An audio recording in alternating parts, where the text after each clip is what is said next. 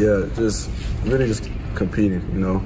Every day you got to come out here and compete, you know, and coach wants guys that's going to compete every play, every drill, every down, and that's our standard. So, you know, whenever we're any less of that standard, he's going to let us know, like he did today in practice. You know, he called us all up and let us know, like, we're not hitting the standard. So, you know, we got to be able to come out here every day and compete, you know, no matter the circumstances. So, is that disappointing? 5 weeks into the season, you're still seeing that in practice? I mean, I would say, yeah, disappointing for sure. But I mean,